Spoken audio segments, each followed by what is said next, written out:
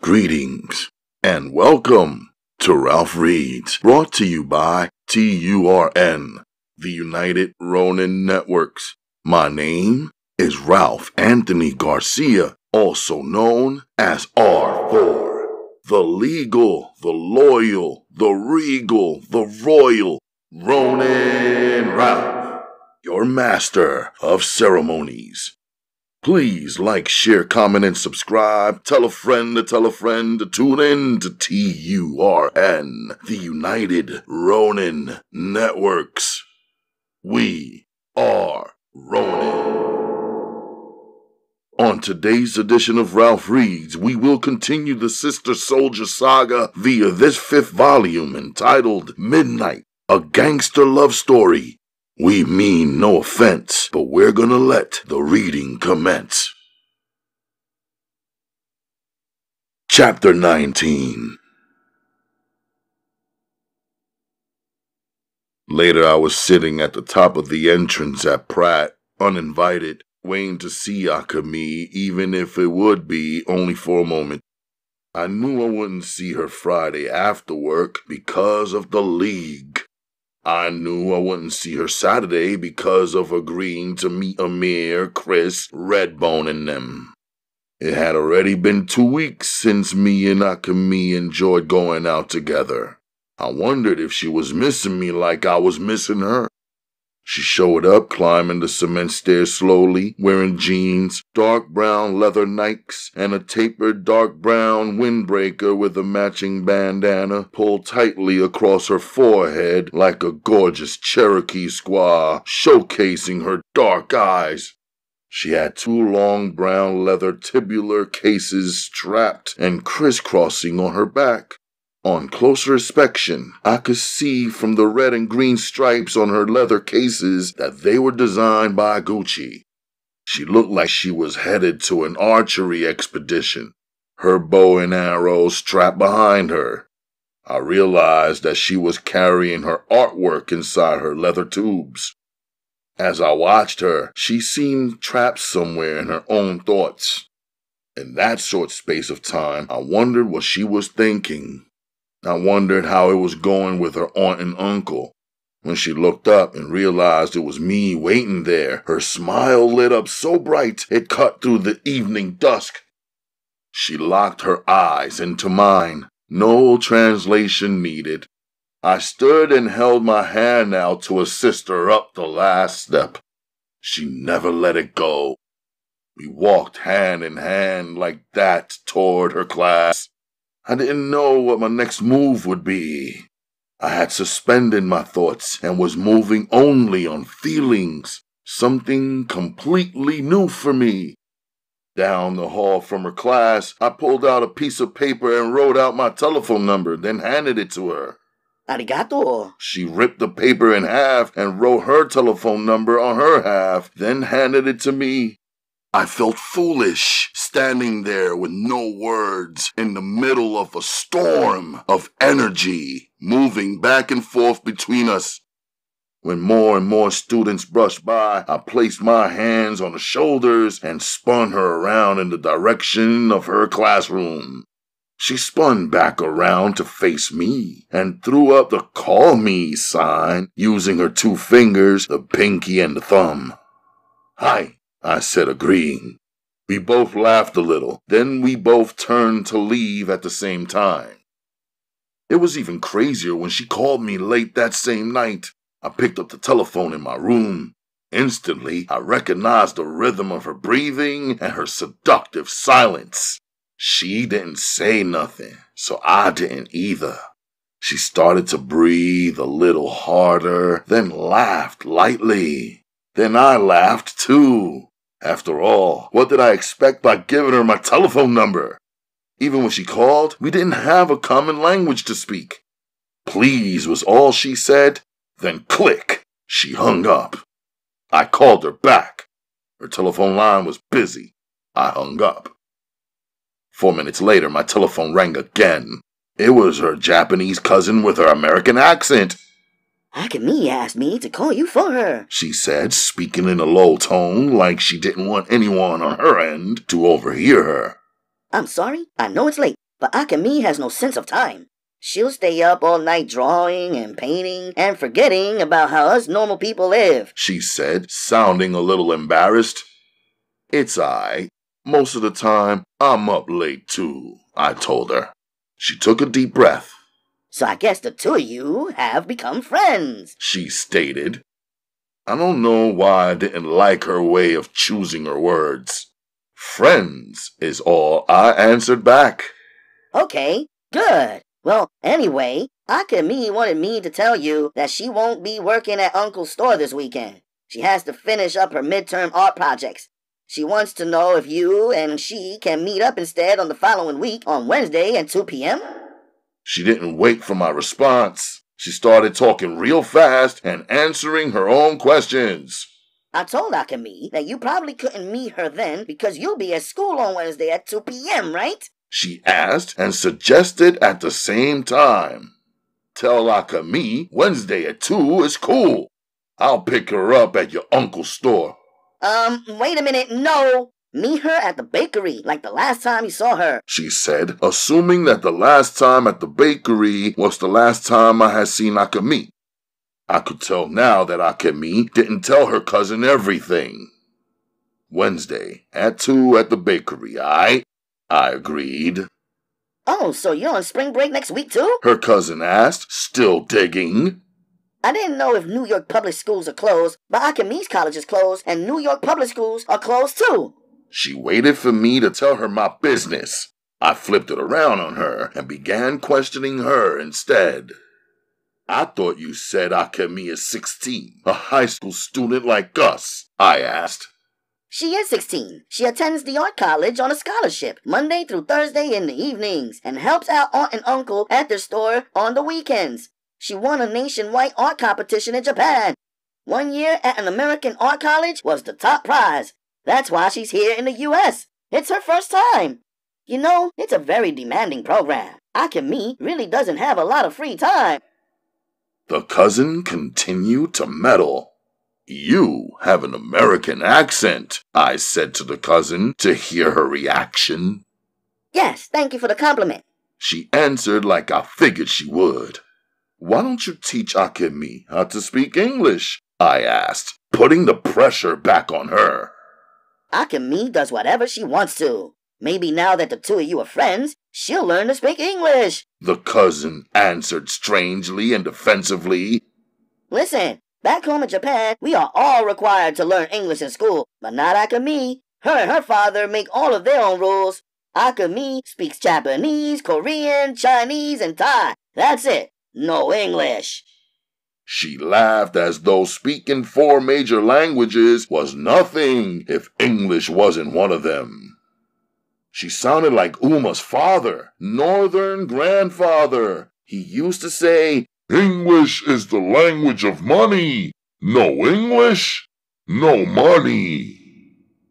The cousin continued talking, seeming to enjoy the attention being switched to her. My family moved from Japan to the States when I was 6 years old. My parents and my brothers, we are all fluent. Everyone except my mother's mother. She refuses to learn English too, the cousin said, looking down on her grandmother's choice. So, Akemi's mother and your mother are sisters? I asked her. No, Akemi's mother is dead. She was North Korean. Akemi's father and my father and uncle at the store are all brothers. Uncle just came to the U.S. 2 years ago. Akemi's father has never been to the U.S. He is big business in Japan. Way too busy, she said proudly. She had breezed by the statement, Akemi's mother is dead. Just like the Americans breeze by heavy and serious and sacred topics with an ease I was unfamiliar with and could not understand as a Sudanese. As the cousin continued speaking, I was stuck back there. It must be terrible to be motherless, I thought. It must be a loneliness that no one but a motherless child could understand, really. My world without Uma would be a world without sunlight or heat, without moonlight or music, without reason or love. It would be a cold place with no seasons, filled with complete darkness, no stars and no nothing. A strange sensation flashed over me. It felt like I had blacked out for a minute. He never remarried Akemi's father. He is elder brother and Akemi is his only child, she was saying when I came back to listening to her. Only child, I thought. No mother, brothers, or sisters. More loneliness. Okay, Wednesday at 2 at the bakery, I said abruptly, cutting her off. Oh, she said. Okay. Like her feelings were hurt. Thank you for calling me for Akemi, I said, hanging up.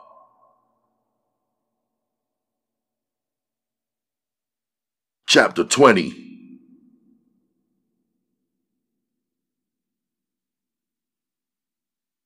Me, Amir, and Chris were seated on the gym floor with the rest of the cats who made the cut. Like everybody else, we wanted to hear how the competition was going down and what the stakes were. Tyreek and his boys, who stood solidly behind him, got straight down to business. Who provides the recreation in our hoods? Tyreek started off asking us questions. We, the players, was just kicked back, leaning on our elbows. One cat balancing his head on a basketball, another spinning a basketball on his finger, just looking at one another wondering if anybody knew what he was really asking us. No one said shit. All of you are right. The answer is, nobody provides the recreation in our hoods. He looked around to assess the effect of his words. If you young motherfuckers were not all sitting right here tonight, your asses would be outside doing nothing. I need y'all to remember that. Remember that we are doing something that no one else is doing for your black asses. Remember that when the stands are full and the parks are packed and everybody is watching and cheering for you. Don't lose your head. Remember who checked for you, who made it all possible. Everybody in here got on Nikes. Is Nike running this shit? Is Nike running this league? Does Nike give a what a 500,000 are doing on a Friday night in Brooklyn? Count it up. If you can count, he said. Him and his boys laughed. 125 youth in here, including us up here in the front, paid at least $100 for a pair of these joints. That's $12,500 worth of footwear in this room alone. And you know, Brooklyn gotta stay fresh. So us in this room altogether will spend at least $12,500 a month on kicks. That's $150,000 a year just for us in this room. Outside on the streets, at least 85% of Brooklyn youth, male and female, are rocking Nikes. Yeah, I know. Some paper also gets spent on Reebok for your girls and on Adidas. For Nike, that's 500,000 youth times $12,500 a month. In Brooklyn alone. How much is that in a year? Who can add that up? That's $75 billion, I answered in the silent gym. My man, Tyreek shouted, giving me my props. What's 1% of $75 billion? 750 million, I answered again. Are the rest of you listening? He asked the players. Nah, y'all ain't listening, 'cause the numbers we talking, you don't even think about. Is 100% loyal to Nike, Reebok, Adidas, Puma, all of them. But we can't get 1% return on our loyalty. You can't get none of these companies to put up even 50,000 stinky, measly dollars to run this league. Buy us some uniforms, donate some surplus sneakers, and a couple of balls. So remember who is right here in the hood with you, spending paper, making it happen, giving you something to do before you get a chance to kill each other. One kid started clapping, then all the cats started clapping, then cheering and clapping. Be grateful, Tyreek continued. I hope not one of you is here looking to get something for nothing. You gotta work to earn.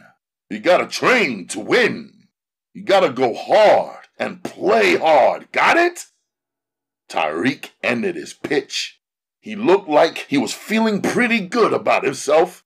I'm looking beyond the hype of his words, wondering if this meant the league was bankrupt and we wasn't getting paid ish. Then he laid out the incentives. $10,000 each for the first place team's 5 starting players.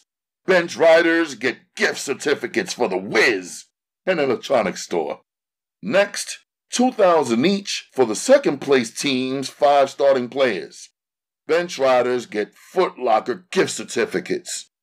The most valuable player of this youth league gets $25,000, a custom-made diamond ring, and bragging rights in every hood in the New York area. For losing, you get the same thing you get for losing in life. Nothing. The players cracked up. We got no space or time for bullshit, Tyreek announced. Then he paced the gym floor, laying out the youth league rules. He started off with their code of silence, quote unquote. He said since Nike gets our loyalty for free, we should at least let the league have it for the price of the prizes. The business of the league was confidential. He said any player who told anybody outside of the league anything about the business of the league, money changing hands and whatnot, would forfeit his winnings and position on the team. Don't ask us how we'll find out if you've been running your mouth. We just do. And when we do, there won't be no lawyers or trials, if you know what I mean. And don't think that if you're one of the losers that you got nothing to lose. You always have your life, Tyreek threatened. His words, brought on a serious silence. When he felt the fear had sunk in enough, he laughed it off. But we all know he wasn't joking. When he broke all of us down into 10 teams of 12 players each, we were seated into new groups on the gym floor. Some guys' faces were tight with the team choices, crews being broken up, and different kids from different areas of Brooklyn being mixed in together, friends being divided, enemies being united. "This is business," Tyreek said, cut and dry, responding to the tight looks. He handed out each team's schedules for practices, scrimmages, and game times, dates, and locations. Each team got assigned a color instead of a team name. Needless to say, he had everybody's full attention and cooperation. One of Tyreek's boys was assigned to each team. We now found out they were actually our team coaches. The cat who came my way was named Vega, wearing a red Puma tracksuit, a crisp white tee, a cropped S-curl, and red suede Pumas. He was swift and light on his feet and broad-chested, like he had a committed daily workout. He squatted, signaled us all to squat, and spoke softly, so we had to strain to hear his words.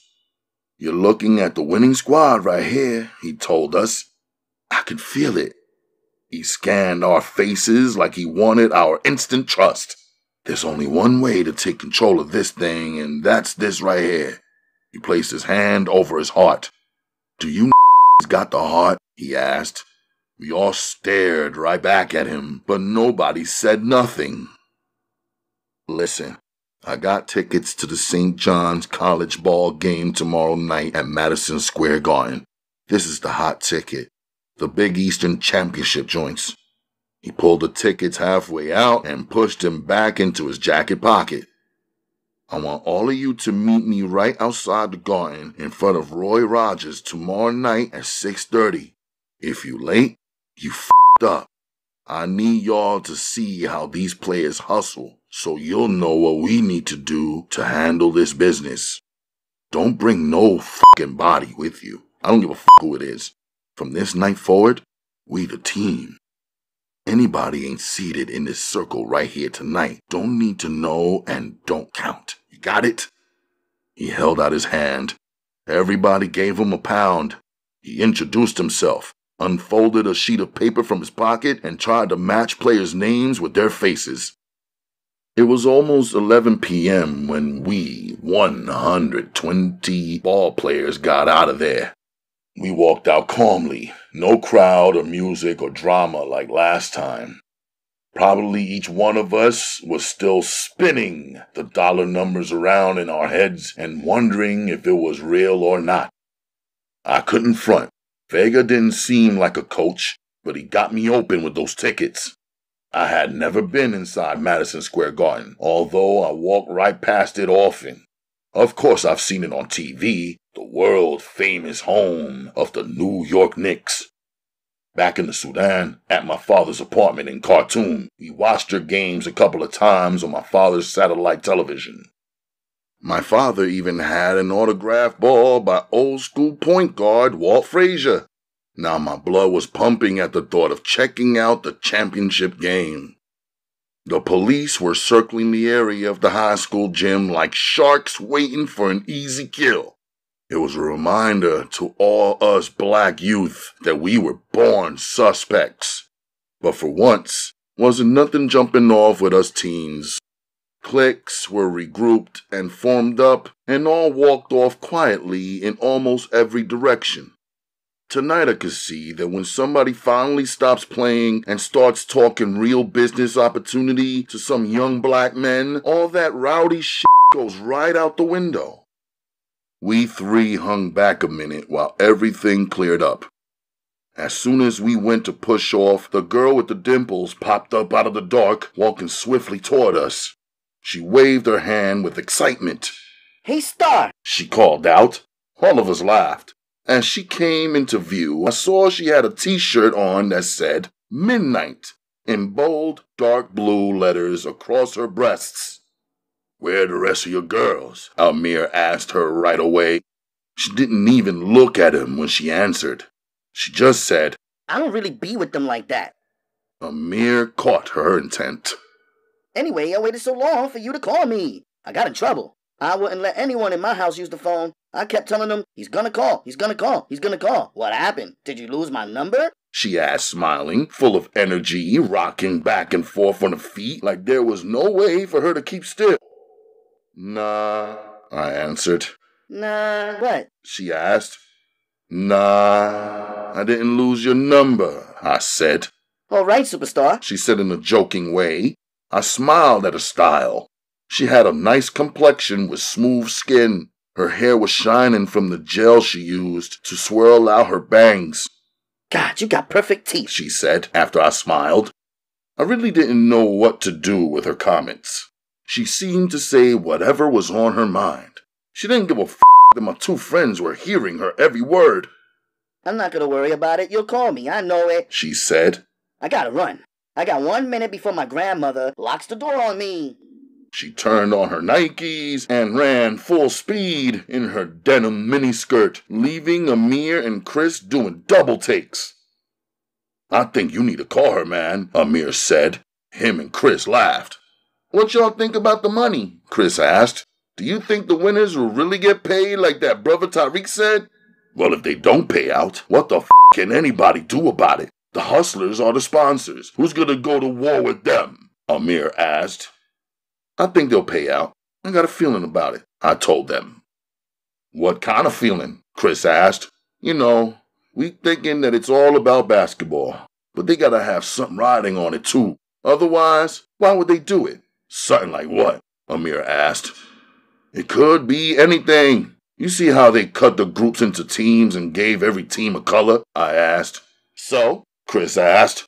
At least in the NBA, you know who the f*** you're working for. You got uniforms, your uniforms got colors, but you know who owns the team, who manages the team, and who you running for. In this league, we can't see who's behind it. Tariq is the front man, but who does he report to? I try to get them to look at all the angles.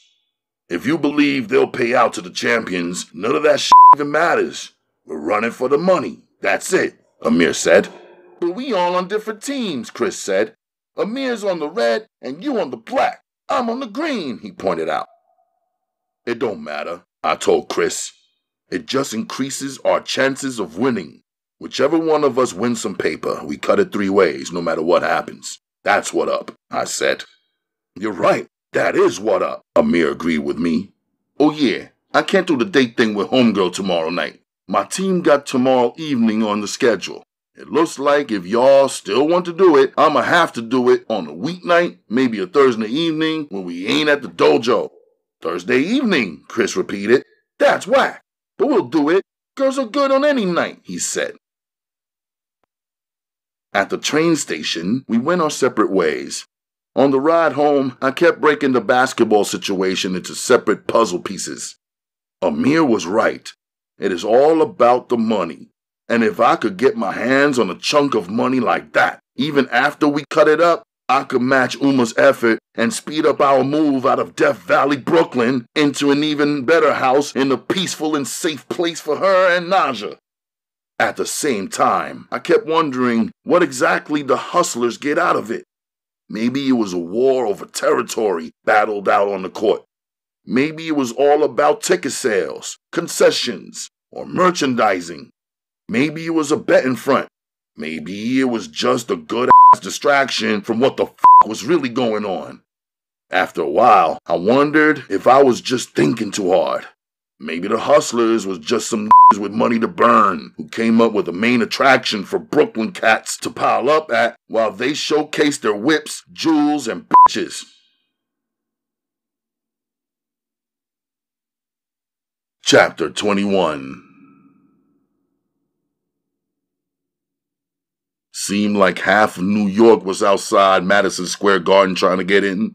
The New York City evening air was more cool than cold as spring approached, but some degrees hotter around the garden where people gathered. I took careful steps in my Clarks. I didn't want dog shit smashed into the grooves of my new soles. I didn't want none of these overeager cats accidentally stepping on my new shoes.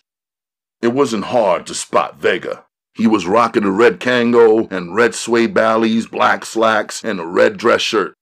The whole team and the coach had fresh cuts, including me. I could smell the scents of coconut oil and afro sheen and a strong cologne that I wouldn't wear cutting through the odors of grime, gum, and piss on the New York pavement. But the bright and colorful lights, crowd from the garden, the rest rushing to shop at Macy's, made us forget any foul smells and made this the place to be. Besides, tonight we weren't outsiders. We were ticket holders. Vega greeted each Brooklyn teen in our crew as they arrived with a handshake and a swift survey of what they was wearing, saying only 2 words, "Nice, nice." He pinched the jute and burlap material on my tan dress shirt and said, "I like that." Vega used his eyes to keep a silent head count going. Every few seconds, he checked his Hamilton watch. When the second hand hit the 30 mark, the last teen showed up. Vega waved for us all to follow his lead. We ended up where the rest of the garden crowd wasn't.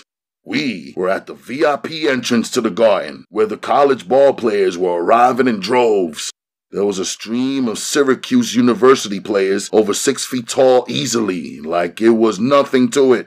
They climbed down from polished trucks and up out of new whips. We Brooklyn teens was all watching what they was wearing on their bodies and their feet. We even checked the gym bags they carried, some by Nike, by Adidas, Puma, and whatnot. Vega watched us watching them and said casually, "And they say there's no money in college ball." Yeah, right. 3 black vans filled with St. John's players, coaches, and personnel pulled up. These cats poured out of the vans singing, giving each other pounds, waving at the crowd, and giving the small gathering of spectators a show. I liked the way it seemed like those players had a strong camaraderie and spirit. One team, one goal. Dudes from my hood wasn't like that. See what I was telling you? You have to want it. Those niggas right there want it. And tonight, they're gonna take it, Vega said, getting caught up in their hype. I never seen so many people packed in one place before. There was mad energy and excitement. Not one seat was empty except when somebody ran to the bathroom. Can't front. Quite naturally, I started counting the black faces in this huge crowd.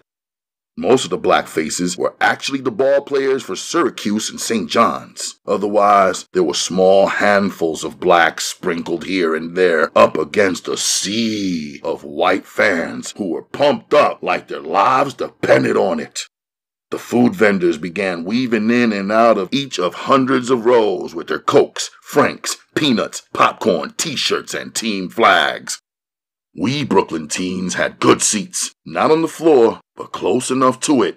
The 12 of us plus our coach dominated our row. We remained standing though. We were too excited by the newness of being on the inside. Besides, there was about 15 girls flaunting their blue and orange panties, cheering for their players. Everything moving caught my eye. The way the players were being introduced over the powerful speaker system, their names and jersey numbers announced with pride, then echoing around the crowd of 25,000 cheering fans. I watched the way each player reacted differently, some soaking up the downpour of admiration, others playing it down, some looking up at themselves as the cameras caught them in a candid close-up and projected their faces onto the megascreen above the scoreboard, some looking anxious to get the game going. I felt that anxiety. Just the strength of the lights shining down on the flawless, triple-polished court, the unripped new white nets and undented rims got me amped. I imagined myself down there, playing on that court for the love of the game. Maybe my entire team was thinking the same thing. Maybe that's exactly what Vega wanted us to be thinking. Well, if it was what he wanted, it was a smart plan. And these tickets must have set him back some. I saw scalpers hawking less expensive seats than we had for more than $100. It didn't matter who any of us was rooting for. Vega was rooting for St. John's, so if we thought anything different, we better had kept it to ourselves. He watched the game like he had money on it. The drawback was, when the first half was over, his team was losing by 13 points. "Don't sleep," Vega said. "Get ready for the big comeback." He was talking to each of us, the strangers on his new team, but it was as if his voice wasn't mic'd up to the ball players' earpieces, 'cause just when he called it out, they burst out with a new setup, new confidence, and an unbreakable fury. For 16 straight minutes, they flipped the pressure on those Syracuse boys, and all hell broke loose when St. John's player Ron Rowan pulled up and hit a 14-foot jumper with only 8 seconds remaining in the game, bringing St. John's to a 1-point lead over Syracuse. While everybody went wild, Vega stood cool, chanting, 8 seconds, 8 seconds, it ain't over, keep the pressure on, defense, defense! Syracuse player Dwayne Washington must have felt the same about the remaining 8 seconds and the possibilities it left open. Washington drove to the basket with only 3 seconds left and was so sure his shot was on the money, he started celebrating before his feet touched the polished floor. Just when him and his Syracuse boys thought they had it hemmed, St. John's player Walter Berry unveiled his wingspan and blocked the shot. The buzzer sounded. St. John's took it, the Big Eastern Championship, 70-69. While our section of the garden cheered and jumped and bumped one another, I stood still, thinking, here is one thing that I'm real good at. This game is completely legal. And everywhere in America, the whole country thinks it's okay for a young man to play ball. You can't get arrested for it. You can get paid and win props. You can get into a position to buy your mom's a house, no problem, and save the family you love while doing something that you love to do. Vega told us to hang back while the crowd spilled out into the aisles, into the corridors, and out of the building. Soon enough, we were on the train together, heading further uptown to get something to eat at a venue Vega chose. On the train, each of us remained standing once again, leaving the seats for other tired passengers. I don't think any of the 13 of us was scheming on any of the riders that night. We were all just thinking, hoping, dreaming that this night will work out in our favor and eventually put some paper into our pockets. Our late-night dinner was at a spot on 175th Street and Broadway named Malecons. Whole chickens were roasting in their wide windows.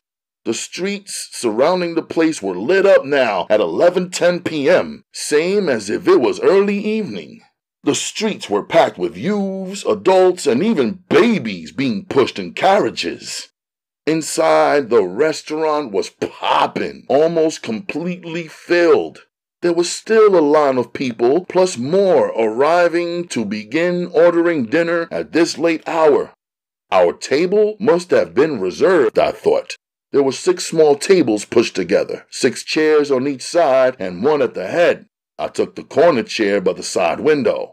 Almost immediately, I noticed that the same buttermilk Porsche with the buttercream leather interior and the gold piping. It was parked on the side block.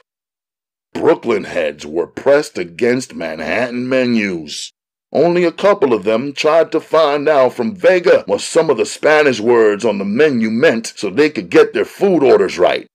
Not focusing on the menus, I was scanning the restaurant. My eyes landed on one group of 9 well-dressed young cats, probably in their 20s or late 20s.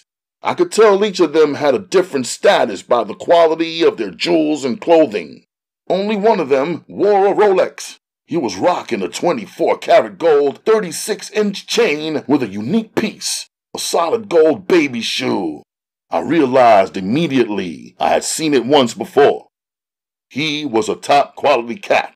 He was definitely the only one in the restaurant wearing a cashmere dress shirt and diamond cufflinks. I glanced down at his Gucci suede driving shoes. Top grade, I thought to myself. "You gonna order, man?" One of the players asked me. I looked up at the 30-something-year-old Boricua waitress, stuffed in a tight dress, smiling down on me with her pad in her hand and pencil ready. "I'll take a mofongo with chicken," I ordered and pulled out my $20 and laid it on the table. "I got the team tonight," Vega informed me. "Put your money away, it's no good here." I held the 20 up towards the smiling waitress and said, "Just add this to your tip." Vega smiled quick and nodded. Aye. The waitress folded the bill, slid it in between her breasts, and left, smiling and rushing to place our team's big order. Instantly, Coach went around the table trying to recall each Brooklyn team's name from memory. He messed up right away and called one of our team members Mateo instead of Michael. The guys laughed at his mistakes. "Who could do better? You don't even know each other's names," Vega challenged. He laughed a little and pulled out a $20 bill and said, "Here goes 20 for whoever can call out the names of every team member, no mistakes." 2 players tried and failed immediately, causing everybody to crack up. Neither one of them knew my name, 'cause up until now, I never said nothing, never signed nothing. For some reason, Vega turned toward me and said, "How about you? Go ahead, give it a shot." "Panama Black," I pointed out first. I remember his name 'cause he was black like me and wore 2 gold-framed teeth in the front of his mouth. "Machete," I called out second, 'cause who's gonna forget a dude named after a deadly weapon? "Jaguar," I called out next. I remembered his name because I was always intrigued by people who named themselves after animals. My father named his friends and enemies after certain animals when telling a story, a technique he learned from Southern grandfather. Whichever type of animal a guy picked to name himself after, I was sure it told something about his ways and personality. "Braz," I called out next. I heard him speaking on the payphone once right before our last basketball meeting started. He was speaking Portuguese, and that caught my attention. I wondered if he was from Angola or Brazil. I called off all 11 team members' names easily, ending with my own. "Midnight," I introduced myself. I lifted his $20 bill off the table. A couple of guys clapped 2 times for me, gave me my props. Next thing I know, Vega is telling the player Panama, seated right next to me, to switch seats with him. As the waitress delivered some of the food orders, the new coach sat on my side. Eventually, Vega said to me quietly, "I see you got it." I didn't know what he meant. "You want your $20 back?" I asked him, figuring he was a sore loser like the cats on my block who fight and bust shots after losing the dice game. "No, you won it fair square," he said. "But let me tell you something," he said with a slight Spanish accent, slipping into his black English. "Always remember to make me look good. I take this shit personal." I didn't answer back nothing because I didn't know what he was talking about. I ate my food quietly, and so did he. While the other players' conversations grew louder and louder, I watched the sharp cat with the Rolex on the other side of the restaurant signal to Vega. Vega saw the signal, then looked towards the restaurant door. Another cat entered the place carrying a bunch of Foot Locker shopping bags. At 1 a.m, we were all standing on an outdoor Brooklyn ball court. Vega threw every team member who complained about playing ball in their dress-up clothes a new pair of shorts and sneakers from the Foot Locker bags. "Did you niggas think you was on vacation?" he asked the team with a new seriousness. "You don't ever get something for nothing. It's time to earn it." I wasn't mad. This is around the time I would normally be hooping it out on my own. Now we were divided into 2 squads. I went on and played it like I was on St. John's. We had 24,989 fewer fans, but I could see the 9 well-dressed cats from the dinner spot standing outside the fence, their cars shined up and double-parked, talking among themselves. When I pulled up to take a jumper, I told myself, if this one goes in, the light-skinned cat with the Porsche, Rolex, and diamond cufflinks is the boss. I sank it. It was all net. Heading home at 2:30 a.m., coach and ball players on the train, the real hustlers riding in their cars, Vega asked me, "How did you do that?" "Do what?" I asked him. "Remember all those names," he said. I could see my little $20 Triumph was still f***ing with his head. "Did you know some of the guys before the league started up?" he asked. "Nah," I told him. "Then how did you do it? In the gym, each player only mentioned his name once." He was staring me down for a real answer. "I don't know," I answered. I wasn't going to tell him that I study people, their names and faces, mannerisms and gestures, jewelry and possessions, cuts and bruises. I wasn't going to admit that I am a ninja who is always anticipating an attack. Why should I tell him? Sensei taught me that there is an art to concealing my weapons. I could see now that my mind, my memory, and my observations are weapons too. Rethinking the moment, maybe I shouldn't have exposed my weapons to Vega just to win his little punk-ass $20. Maybe I alerted him and caused him to pay closer attention to me in the future. Chapter 22. My schedule now was tighter than it had ever been before. I realized that being happy about the $10,000 wedding commission Uma and I had headed our way was only one level. The next level was the doubling, tripling, and quadrupling of our workload, Uma's and mine. I spent my days doing several more deliveries than ever before. I was traveling to new, faraway routes like Mount Vernon and even New Rochelle. I encountered new businesses and new business people. Orders had to be placed, tents rented, painters hired. I even ended up at a Midtown Manhattan music store renting band equipment for a request a wedding party made. I had to go deep into Brooklyn to locate the tambour and daluka drums that are specific to the Sudan. Even our Sunday family days were being consumed, with all of us working side by side for that money. Naja was a polite part-time receptionist on the Uma Designs phone. She also was becoming skilled at mixing oils exactly how Uma taught her and preparing the elixirs for the crystal bottles. Squeezing in dojo practice, weapons training, basketball practice, and keeping up with homeschool work, it was looking real tight on me spending time with Akemi, but I was thinking about her 5 or 6 times every day. Determined, I doubled up my efforts on Sunday, Monday, and Tuesday. Even on Wednesday, the day me and her were going to get together, my feet were moving fast on the pavement early that morning so that by the time I met up with her, I wouldn't be focused on unfinished business. Her eyes slowed me down and softened me. This was our truest form of communication. Today, there was no more winter whip or frost in the air, only a subtle wind. Coats were out and sweaters, hoodies, and long-sleeve t-shirts were in. It was March 21st, the first day of spring. I could see that she had also used her time well. She seemed real relaxed. Her skin and hair glistened. She was wearing a cantaloupe-colored jumper. It was a loose fit, not hugging or riding the curves of her shapely petite body. It looked fashionable, but was too short.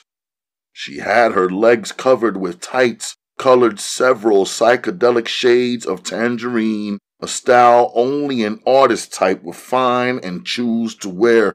She had her little feet tucked into a creamsicle-colored pair of Pumas, a color I'd never seen before. Foreign kicks. Her Vuitton knapsack was riding on the back. The burnt orange leather straps, brand new, hadn't darkened yet. Her pretty neck was out, no jewels on her hands, and she had only the slightest tip of each of her fingernails painted in a sparkling orange polish, with the rest of the nails left natural. Her hair was worn in a stylish side slip knot. As she my smile faded away and my mood changed, which she noticed immediately. She slung her knapsack to the front and rifled through it, pulling out another folded paper, handing it to me. It was a flyer for the Cherry Blossom Festival, a Japanese cultural celebration of the arrival of the first day of spring. The paper boasted Japanese foods, Japanese drummers, and a Japanese kabuki theater group in the Brooklyn Park.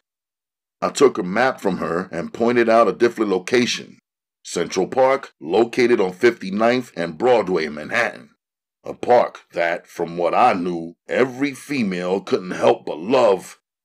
Taking over, I grabbed her hand and pulled her along. She came easily. On the train, I sat her by the window on the inside of me. She placed her little foot right beside my foot, which looked so much larger than hers in comparison. My mind drifted from the light and simple, fresh, citrus, clean scent of Akemi skin to that cold night in the Brooklyn bush at Prospect Park. Clearly, I recalled the image of the bullets rearranging the slow, confident, yet crooked swagger of Gold Star Tafari. The blast brought his bent style to attention before he folded and dropped down. It was my last memory of what was a gigantic and wondrous park, miles and miles of natural beauty and public peace and privacy that sometimes made it okay to live in Brooklyn. Now, there were real reasons why I stayed away from that place.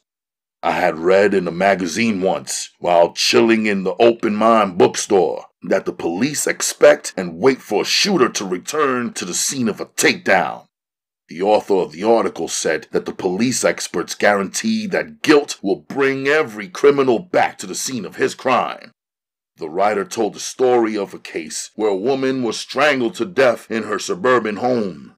After the murder, the police on the case would drive through her residential area daily, just knowing that the guilty person would fit the formula and return to the scene. One day, on a random drive down the victim's block, a young kid came through zigzagging and popping wheelies on his bicycle. The officer driving the police cruiser waved him over. Casually, the kid rode over, smiling and innocent. While he chatted with the cop, he rested his left hand on the roof of the cruiser. "How come you're not wearing your bicycle helmet?" the officer asked him. "'Cause I'm good on my bike. Didn't you see me?" Now the kid extended his arms, balancing himself on his bike, his feet on the pedals, yet standing still. He smiled with great confidence. "I can even do a somersault on this thing. Watch!" The kid rode off and started showing off his miraculous bike tricks. The cop gave him the thumbs up, and his partner even applauded. Next, they drove straight off to the lab and had the roof of their cruiser where the kid had inadvertently placed his hand dusted for fingerprints. According to the cops, the lab, and the magazine article, the kid was the killer. The jury convicted him, and the judge sentenced him to enough years so that no one would recognize him upon his release. He was a popular junior high schooler.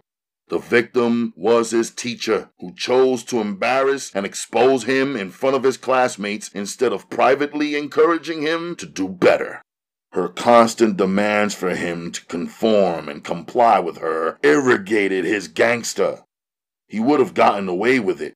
One stupid error, placing one hand on the roof of the police car, got him caught. I learned from reading the details of that article to never return to a scene of a takedown. And I didn't and wouldn't. It was easy for me, though. I didn't feel no guilt. There was no crime scene, and Gold Star Tafari was no victim. I realized from living on my Brooklyn block that boys and even men in America expected and allowed strangers and motherfuckers to threaten and with and play with their mothers, sisters, and women. They allowed other men to make false promises, to impregnate them, to make them cry, and sometimes to even kick, slap, and beat them. Back where I come from, we don't. Akemi was staring into my face almost nose to nose, eyes to eyes, and lips to lips. She snapped her fingers to break me out of my spell. Softly she said, "Hey." I came back from the hot spot where my anger stored and let her capture my attention once again. She wasn't the only one who showed up for our date with a plan. I had places to take her, things to show her, all mapped out in my mind. A little while later, her orange fingernail tips were pressed against the glass walls on the 102nd floor of the Empire State Building. Her eyes were looking down on the whole of New York City. Her face was filled with amazement. We were 1,500 feet in the air. Still, she stood on her tiptoes. When finally her eyes had surveyed enough, she turned back toward me and flashed a natural smile across her face. Kneeling down, she unbuckled her knapsack. I thought maybe she would pull out a camera like most of us who weren't born here would. Instead, she stood up holding a pencil and an unlined index card. Her pencil point was already gliding and sketching out something. Everyone else up here had cameras, small ones, Kodak disposables, expensive Nikons, various sized lenses, even zoom lenses. Akemi didn't seem to care for photography, I thought. She seemed to prefer capturing the details of what she felt and saw with her handmade, hand-drawn, or hand-painted pictures. I was impressed now that I saw her creating with a pencil her own styled postcards. Giving her space and time, I stepped back, pulling my book out of my jacket pocket and picking up reading where I left off last. Instinctively, I leapt up when I noticed a man aiming his lens at Akemi's face. By the time he pressed and clicked, he had nothing but a photo of my palm print. "Jesus Christ, you messed up my shot," he grimaced. "Keep it moving," I warned him quietly. "She's my girl. No photos." I blocked his view while using my peripheral to keep track of the Empire security guard fidgeting on my left side. "Let me Oscar," the tall white guy photographer in the ball-buster dirty jeans pushed. Before anything else could be said or done, Akemi screamed out, "I know!" She gave him a flash of that spicy anger she gave me the other week outside of Cho's store. Her shriek brought security over. All of the tourists stared our way. Immediately, Akemi extended her arm and pointed out the white guy. The security guard told the photographer, "The young lady said no. Leave her alone." Pissed, the photographer repositioned himself to click photos of something that couldn't holler back.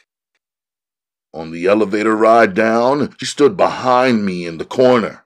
I was the wall between her and the people packed and pressed into one another in the limited space. On the ground floor, we both stepped into the same triangle out of the revolving door. Outside, we can breathe more easily. Suddenly, the photographer reappeared. "Listen, friend," he said, extending his hand, his business card dangling from his fingers. "You got me wrong. I'm willing to pay you for her photos. She's a beautiful girl, and I work for—" I grabbed Akemi, and we disappeared into the crowded New York City streets. I wondered to myself why no man in this country understood how to pull himself back when it came to women. I was sure now that many men would be murdered easily because of this problem that they saw as being nothing. An image of me poking one of the blades of my kunai into that photographer's temple flashed before me. I was glad that in this instance I had the opportunity to walk away. Music surrounded Central Park. I could hear some African drumming coming from inside, the beats grabbing my attention and arousing my soul. With a closer listen, it sounded like the rhythms of someone lost. Every tap of the skins sounded like a question. I could tell that the drummer was an amateur, but still, every drum beat is telling, saying, or showing something. Outside the park, there were sounds battling one another. Radio, speakers, amplifiers, breakdancers, rollerbladers, roller skaters, musical gymnasts, silver-skinned human robots, people, monkeys, birds, you name it. We willingly walked in and up the winding paths that seemed to turn everyone inside the park into characters and scenery from a colorful and elaborate children's pop-up storybook, the kind I purchased for nausea a couple of years ago. Stinking horses trotted by, dragging Cinderella carts loaded down with ripped-off tourists. The animals looked exhausted, unable to see to their left or their right. They only expressed themselves by dropping huge, funky, f***ing piles of shit everywhere they went.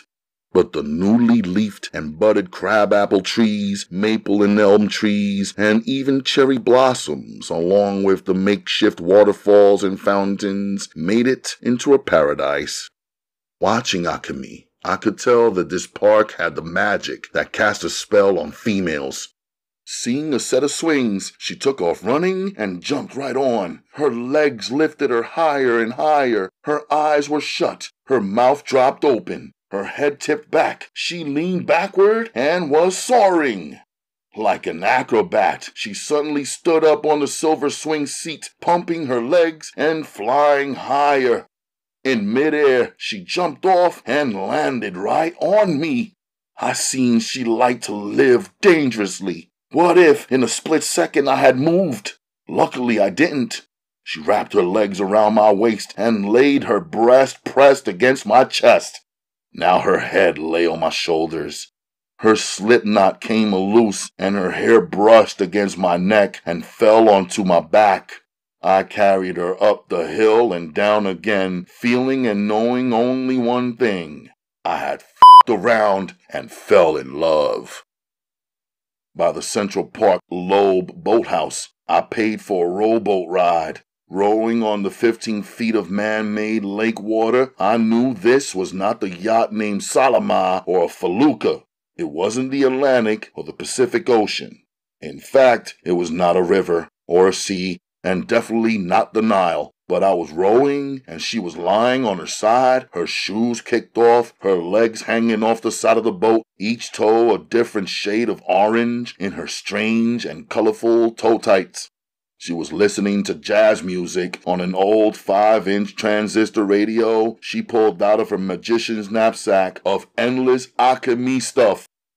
As her music played softly, I noticed that the peculiarly shaped lake was surrounded by the most beautiful willow trees. I rowed us past the other 7 or 8 boats to a secluded spot sheltered by the willows and near a muddy incline.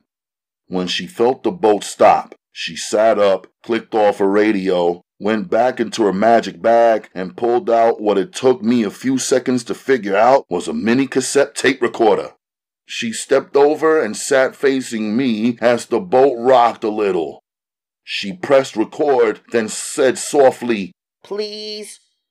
I sat idle for about 10 seconds before I said anything. I wasn't no poet. My mind started pushing together a rhyme. I wasn't no rapper either. I leaned in to be close enough to her little device. Slowly I said, Akemi is a girl I met in New York City. She's from Japan and she looks real pretty. But more than that, She's talented and smart. In just a couple of months, she stole my heart. But Akemi remains a mystery to me. She hides me from her family. But the feelings she has for me, she can't hide. Every time I see her, it's all in her eyes. I smiled, surprised at myself. When she realized I wouldn't continue, she clicked her recorder off. In the park there were bridges with tunnels and caves beneath them, dark ones filled with nature and small creatures. We walked through one of the tunnels together.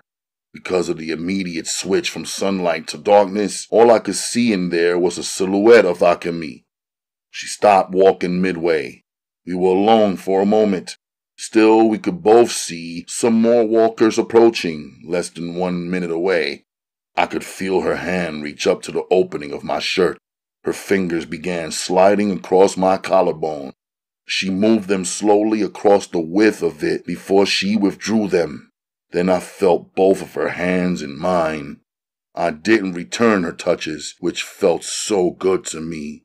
I felt like if I started touching her, I wouldn't and couldn't stop. I was brought up not to be intimate in public, yet I felt mad intimate within myself. Another couple entered the tunnel. Akemi stepped away from me. I heard her click on her recorder. I never saw anyone do it before, but I guess she was recording the sounds of nature. I could hear the frogs and crickets myself. Southern grandfather, my father's father, trained me to sit still for hours and listen to the sounds of the wilderness. Me and him weren't recording with any device except for our ears. He taught me to listen so carefully that I could hear the buzz of a mosquito, the ruffling of grass, and even the winding of a serpent. Seated up high in the park on a rock, me and Akemi played a crazy game of charades together. How else could we do it? We couldn't talk. She would draw a quick, simple picture of what she liked. Then she handed me a card to draw what I liked. We communicated through these pictures. Only thing was, she was a great artist. I was not. When I drew 2 fists on the paper to let her know I am a fighter, she looked unsure. I stood up and struck a stance and did some quick moves just for her. She clapped and smiled, delighted. I drew a basketball to let her know I liked to hoop. I drew a book, then pulled my real book out and handed it to her to let her know I liked to read. Last, I drew my version of a picture of her and flung it at her. She grabbed for it. Her face revealed that I was the worst artist of all time. She didn't get it. I pointed to her and said, "I like you." She smiled and laughed. She held my drawing beside her face to show me how ridiculously off it was. Afterward, she tried to slide my ugly drawing into her knapsack, but I took it away from her and put it in my back pocket. I saw that she thought everything belonged to her. On her turn, she tried to show me about herself. She pulled out her little radio and turned it on. Suddenly, she began to dance while still sitting. "You like music," I guessed. What else could she be telling me? Hi, She answered. She started moving around again. "You like to dance," I called out like I was competing on the game show. hi. She laughed. Then she jumped up and started moving her arms in a controlled motion. Her fingers closed and cupped. "You're a swimmer," I said. She didn't answer. Maybe I said it in a way she couldn't get it. "Swim?" I said, using that one word and gesturing. Hi. She smiled. Then she dropped back down, took off her backpack, and handed it to me. Next thing I knew, she was positioning her body like a yoga guru. She struck a pose and shouted in her softest voice, Hanumansana. It looked wicked. Her legs were in a full split and her arms were extended like a graceful ballerina.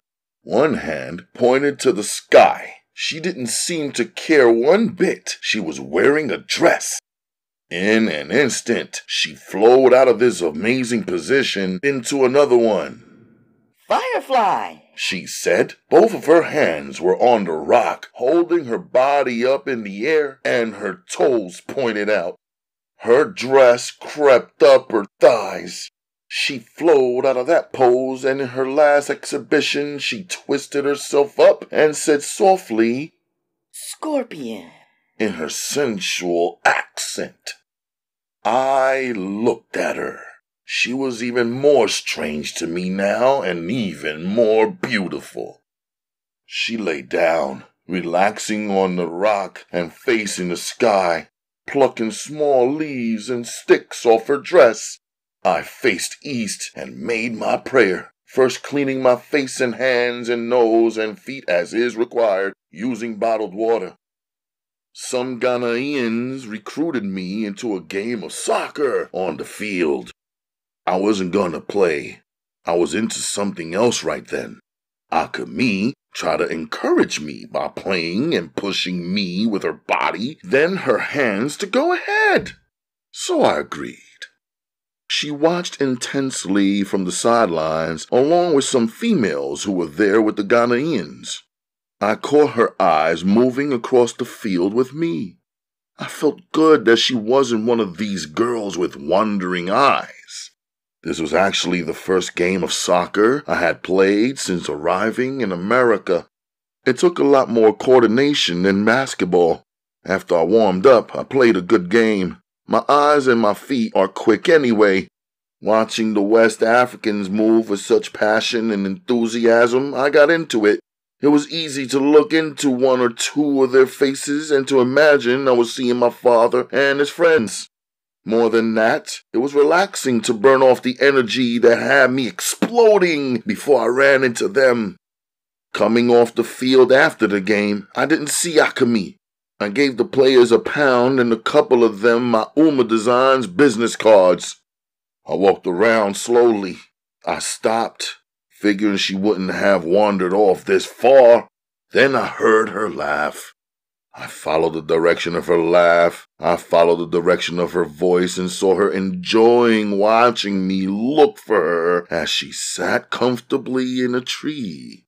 Why bother trying to figure out how she got up there, or why? I stood below her, and she came leaping down into my arms. She placed her nose against my neck, sniffing the scent of my sweat. We both used our hands to brush each other off. I pulled a leaf and a couple of hits of bark off her. I even took some particles off her pretty stockings. So nicely dressed when we first started out, we were both looking like we had a mad and crazy good time. Seated in the Middle Eastern restaurant called Medina Star on the east side of 57th Street in Manhattan, I was sure I was introducing Akemi to some of the North African foods that I enjoy, which she had probably never tried. I ordered falafel with tahini sauce, hummus, and baba ganoush. I ordered those purple Kalamata olives that I enjoy with cayenne spiced onions and shatta. I also ordered a tray of chicken kebabs and warm pita bread, all of it for us to share. When she returned from the ladies' room, all fresh and clean, her eyes danced at the spread on our table. She began trying each dish, her reaction showing up on her face each time. I picked up her mini recorder from her side of the table. She was just sucking one of her fingers when I clicked it on and said, "Speak Korean." Every other word dragged out, the syllables moaned instead of spoken. The way she spoke it was erotic, and it was nice too. "Speak Chinese," I said next. Her watery eyes dried up. I saw she was delighted by games. She spoke some Chinese to me, which sounded nothing like her Japanese or Korean. It was a swiftly spoken language with a nasal twang. Last, I asked her to speak Thai, and she did easily. Secretly, I was overwhelmed by her. In the night, she wanted to shop. She was the first person ever to take me into Bergdorf Goodman, which had to be the most expensive store in the whole wide world. I watched her drown herself in perfumes, checking on me what scents I liked. She looked at $1,000 dresses, shoes that cost several $1,000s, and handbags so expensive they were locked in the vault. From Bergdorf's, she ended up only purchasing a couple of things. A pair of Prada kicks and 7 pairs of stockings, beautiful and fancy ones. By now, I could see that colorful stockings and textured tights was really her thing. Afterward, she wanted to show me something else. We walked about 12 blocks before we arrived at a brick building on a side street. She pushed through the glass door and led me up 6 flights of narrow stairs to the 3rd floor. Up there were walls and shelves of books, volumes of graphic novels, comics, and magazines. Catch was, everything was written in Japanese. I figured she wanted me to know that she liked books too, and what kind. I figured the woman asked, "Is this black guy with you, or should I call the police?" After a while, I figured out that Akemi shopped there because they had the styles that fit Asian girls. Their body type was different from a lot of other women. These shops catered to them and also sold both the European and Asian high fashions in petite sizes. Akemi took forever and then dropped a couple of grand on some items she selected in the 13th Street shops. Despite the cost, all of her purchases fit into 2 decorative shopping bags, which she unfolded from inside her magical knapsack. On 34th Street, a huge crowd had gathered on either side of the long blocks. I was surprised. There were hundreds or maybe even 1,000 people standing there side by side and back to back. When I looked up at the glowing numbers on the neon clock that sat in the billboard in the sky, I was surprised at just how late it was. Even Macy's department store had already closed. Police officers lined each side of the street, keeping the crowd behind the barricades and keeping the streets clear. Akemi walked behind me with one hand on my waist. When I found our way through to the front of the crowd, I thought I must have gone crazy, 'cause I saw 50 huge, majestic elephants marching down the New York City streets single file in a straight line. Akemi, standing behind me, could not see. I took her 2 shopping bags and secured them. I lifted her onto my shoulders, her legs dangling down on my chest. It's the Ringling Brothers and Bonham and Bailey Circus. They're bringing the elephants into Madison Square Garden. It's circus season, one parent explained to her teenage kids. "It's the Midnight March of the Elephants. They do this every year," another person said. Akemi wouldn't move until the last elephant, clown, monkey, horse, and pony trotted off the streets. She was so fascinated, I didn't move her or remind her that now it was the next day, 12:30 a.m. When our cab arrived at Jackson Heights, Queens, she wanted to walk off on her own toward her house. I paid the cabbie and went with her, not trying to hear no sayonara. I wouldn't leave her to go alone at this late hour.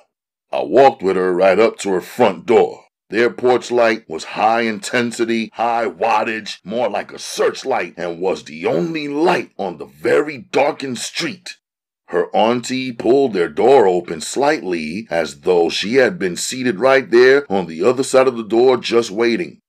I said good night to the both of them and made my way home. For me, it was cool walking the late night, early morning streets of Queens, New York. I could feel the love moving and spreading through my chest like an invasion. It was a new feeling, different from my love for my family. It was a good feeling, too. On the train, tempted to assure myself of a couple of things. Akemi was on break from school, so it was all right for her to be out late with me tonight. But I knew that wasn't true. It wasn't all right in my beliefs and traditions. None of it was supposed to be happening. But what was up with her uncle anyway? I had introduced myself properly to him. I handed over the modest gifts from my family to his. I told where I worked and where I came from. I was upfront with him, but he was silent. If he had anything to say or any rules to set or any demands to make, the ball was in his court. I could respect any man who made himself clear about his family. At our apartment, I got some responses from Akami's family. It came on my voicemail while I was listening to a few business messages at a low volume in my bedroom. The first call came from the night before at 9 while we were out shopping. It was Akami's cousin looking for Akami. Oddly, her message was spoken as if she wasn't the one who called me and set up the date between me and Akami in the first place. She was talking like she had no idea what was going on, or even if she was calling the right number. She was speaking as if she was unsure if Akami was even with me. I replayed it twice. I paused it. I decided maybe their uncle leaned on her about Akami's whereabouts, and she pretended not to know where Akami was, but still she called around searching. I wasn't sure about my theory, though. Her second voicemail came in at around 10:30. This is Akami's cousin. My mother would like to invite you to our home tomorrow at 1 in the afternoon. She would like to meet you. Akami knows where we live. If you agree, she will meet you tomorrow at... I will definitely show up. I could tell that now they were becoming more aware and interested in who I am and what I am involved in. I knew that them calling me over to their house was a chance for the adults on Akami's side to take a closer look. All I knew was that I am a real man who is trying my best to be respectful of them. Later that morning, I woke up hard as steel and remained that way for a while. By 10 a.m., I was freshly showered and dressed and standing outside the door of a Brooklyn wholesale flower shop named Tropics. I had some Uma Designs business to take care of, an expensive order of thousands of flowers for the Sudanese wedding. This was the only flower wholesaler in my area that carried flowers imported from African countries as well as flowers from all over the world, including Hawaii, Thailand, Brazil, Argentina, and so on. Besides, they boasted a money-back guarantee on the freshness of their product. But I didn't want my money back. I just needed them to get the job done right the first time. There would be no do-overs, take-backs, or second chances on the wedding. I placed my order precisely as Uma had described it to me. The thousands of fresh flowers would arrive on the morning of the wedding. I had an idea to double-check their business credibility. I put together an exotic flower arrangement and ordered it to be delivered to Akami's family shop next week. I knew she might like these unusually beautiful and unique types of flowers that I selected for her. Perhaps her aunt and uncle would too. I would also get a chance to see if the flowers were delivered on time, if they were fresh and the exact arrangement that I had ordered. By 11 a.m., I was in Manhattan at a candy wholesaler named Sweeties. I took my time looking at tons of candies and order sheets for exactly what Uma wanted. By 1 p.m., I was all the way on the west side of Lower Manhattan to meet Akami by the river as agreed, farther west than I ever had walked or traveled in NYC before. Akami was there waiting. She held up 2 tickets in her hand. She was good luck for me, I thought. Once again, I found myself in the boat, a ferry speeding across the Hudson River. Yesterday a lake. Today, a river. Tomorrow, maybe, she and I would be in the yacht of my dreams, moving on the deep blue waters of the ocean. My ticket said Edgewater, New Jersey. Inscribed across the bottom of the ticket was the slogan, New Jersey, the Garden State. As we rode side by side, she had her hand on my leg, playing with fire. She wore a blue denim dress with the back out, It was covered only by strips of straps crisscrossing each other while exposing the beauty and curve of her back. She wore a pair of blue leather gladiator sandals that crisscrossed up her pretty, shapely bare legs, which I was seeing now for the first time. It was too much. She seemed as if she felt cold. The breeze on the river much stronger with more chill than on the warm spring streets of New York. I took off my jacket and covered her legs. Since I wore a t-shirt beneath it, I unbuttoned my denim shirt, took it off, and put it on her instead. It was way too big for her pretty shoulders, but it did enough to satisfy me. She leaned against me, staring off to the other side of the river, whispering, "Arigato," but seeming trapped somewhere in her imagination.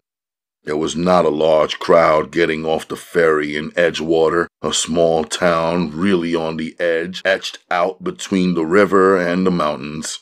I followed her. Soon we were boarding their version of the Brooklyn dollar van. We jumped in and stood right next to each other for the short ride to an unfamiliar market.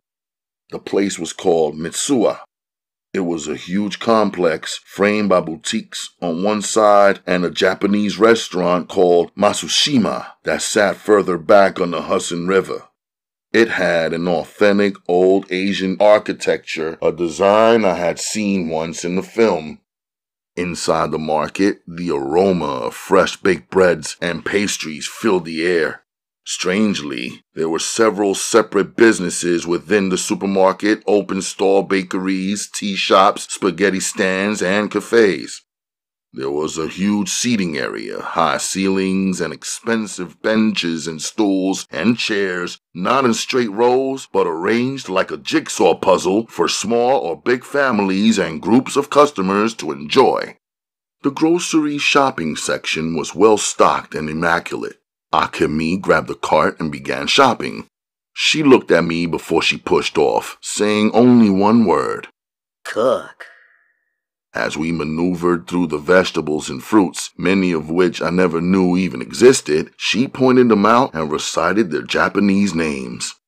When I saw items that I recognized, I told her the English translation for those too.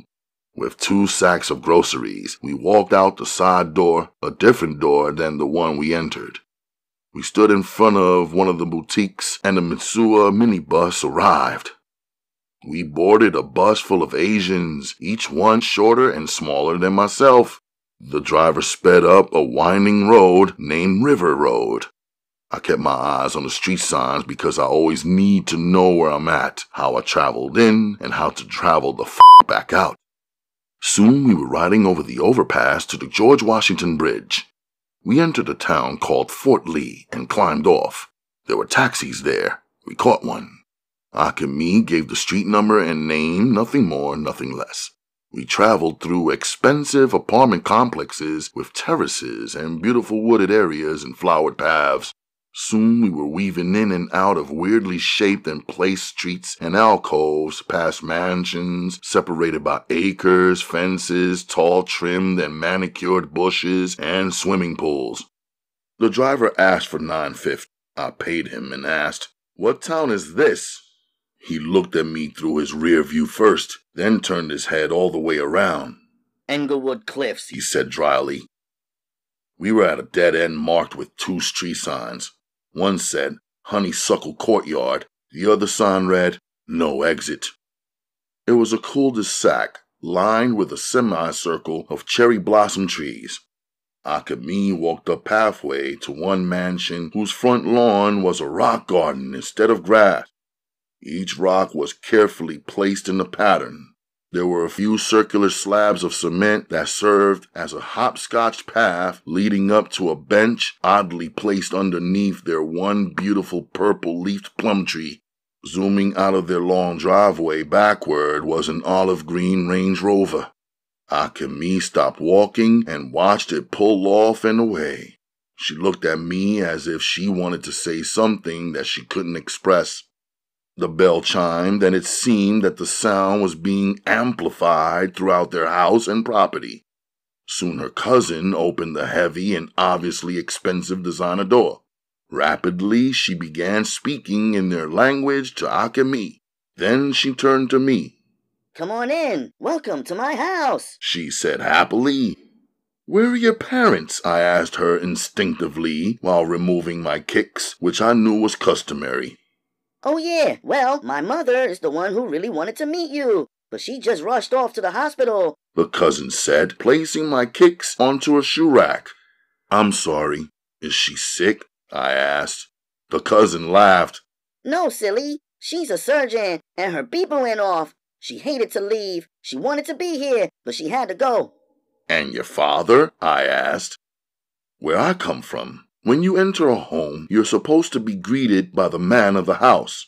If not, you seek him out and offer him greetings when you locate him." Akemi exhaled, took the 2 Mitsuha bags from my hands, and strolled off somewhere. The cousin said, "Let me show you around and introduce you to my brothers and their friends." The house was extremely clean and not overcrowded with ugly furniture. There was mostly woodwork and steel benches instead of chairs, wide corridors and high ceilings, good air circulating, open spaces and tall walls of windows, marble floors, and granite counters. Beds in the bedrooms lowered to the floor. There was a wide selection of artwork on the walls. There were several big rooms, nicely designed. I could tell her cousin wanted me to be impressed. I was. But I had owned and lived in much more back home, better and higher quality, sitting on much more land. I knew there was a huge difference between a home and an estate. Besides, I was here because Akemi was here, and this was her family, and that was it. It could have been a tiny cabin. If Akemi was gonna be there, I would have showed up there too. So far, there was no trace of her brothers. I could see that this was where the real living took place. There was a greenhouse filled with plants, a small tree and flowers, and one old lady wearing a bizarre bamboo hat. "She's my grandmother, the one who I told you doesn't speak any English," was how Akemi's cousin decided to describe her. But we didn't go inside the greenhouse to meet her grandmother properly. Of course, their basketball court caught my eye. That's where her brothers were, off to the side, getting the game on when we walked up. She introduced us. "Hiro and Kano-san. This is Akemi's friend Midnight. Akemi says to treat him like a king," she told them, laughed a little, then left. Both brothers looked me over, gave me a pound, and introduced me to their 2 friends, 2 white boys. One was named Rob, the other one Dave. Both of them gave me friendly greetings. I don't know why, but as soon as I stepped up, they all forgot about the game they were playing and handed me the ball. I took a few shots, all net. They kept passing the ball back to me. They talked about the New York Knicks and the New Jersey Nets. The guy Dave said his father got season passes to the Knicks and they went to the games at the Garden all the time. Hiro asked me, "Tell us, how did you meet my cousin Akemi?"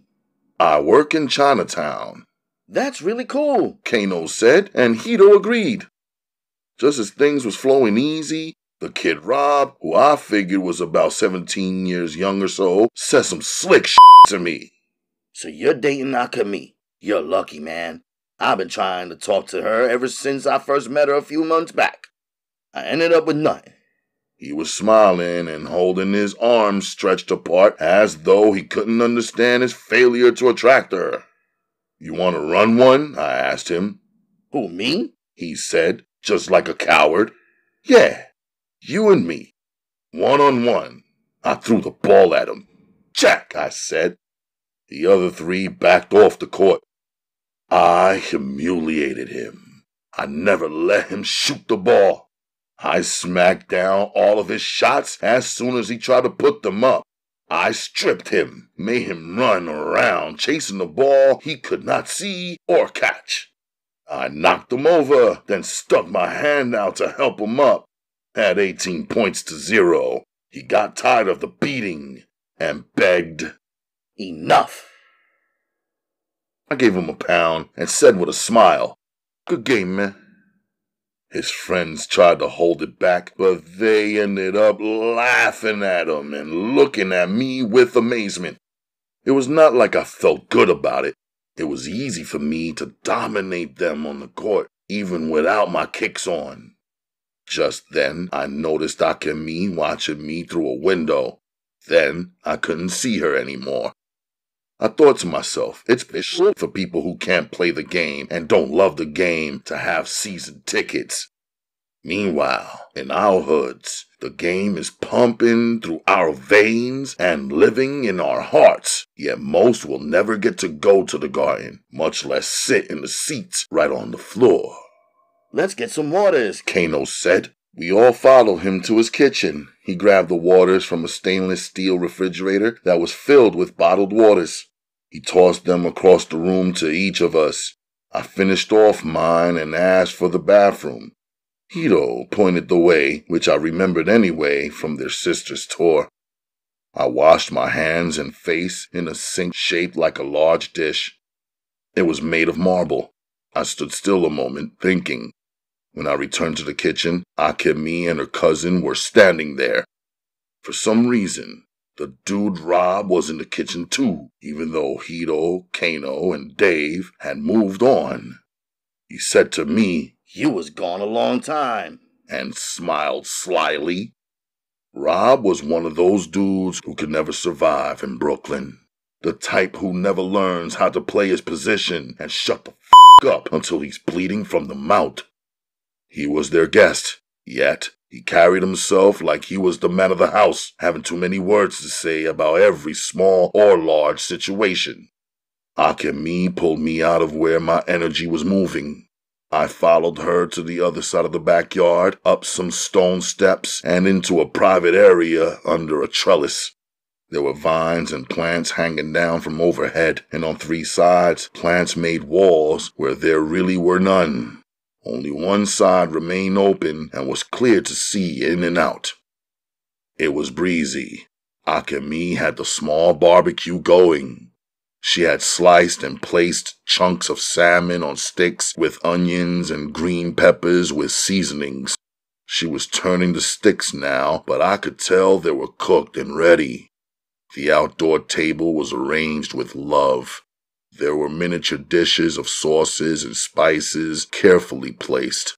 There were green porcelain rectangular plates of varying sizes, a table offering salads and vegetables and steaming brown rice in a rice cooker. There were two black metal kettles, one filled with soup, the other with tea. After I looked at everything, I looked at her. She was waiting for my reaction. I smiled and then sat. She smiled, relaxed, and served. The spoons and even her maroon glazed wooden chopsticks were beautiful. It was a table with nothing ordinary to offer. I could tell she wasn't sure what I would eat, so she had prepared a lot of simple but thoughtful choices. I liked it all.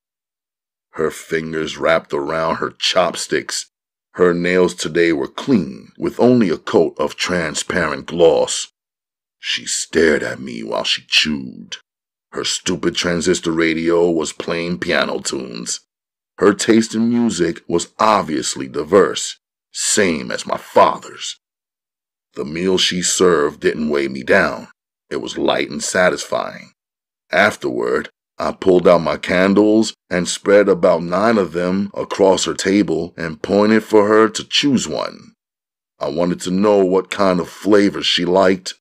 She picked them up one by one and looked each of them over, but didn't select. I opened a Hershey's Kiss and held it to her mouth. Then she went through each of the 8 pieces of candy and licked each one, sucking her own tongue afterward to bring down the flavor. I guess she was looking for the right taste, but at the same time, she was driving my blood up. She licked the caramel twice, but settled on the honey. She took it in her mouth and kept it. She took my hand. She said one word. Go. I think she meant come. I picked up the caramel candy that she had licked. Caramel had always been my first choice. I followed her. We stepped around the trellis. She disappeared into a path behind it and into the woods behind her cousin's home.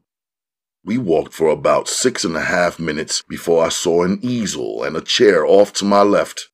I realized she must come out here sometimes to paint. I could see why. There was nothing out there but the beauty and sounds of nature. No humans, except for us. Surprisingly, she turned to the right, walking away from the easel. She stopped in front of an old oak tree with deep roots, a huge wide trunk, and branches that stretched to the sky forever. The new spring leaves were every shade of green. She leaned up against the tree. She locked her eyes onto mine. She started speaking Japanese to me.